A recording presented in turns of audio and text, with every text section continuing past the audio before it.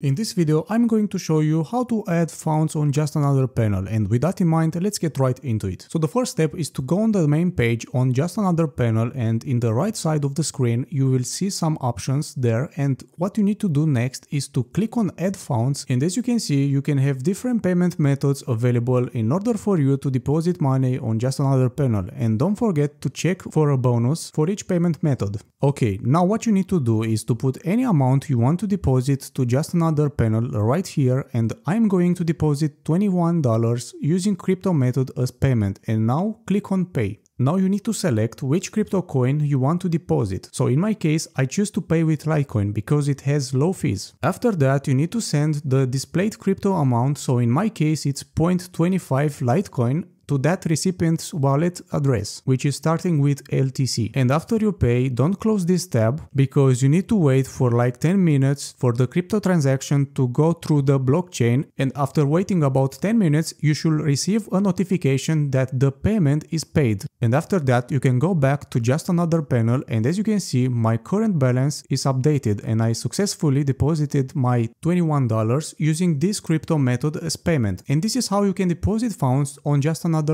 Peace out.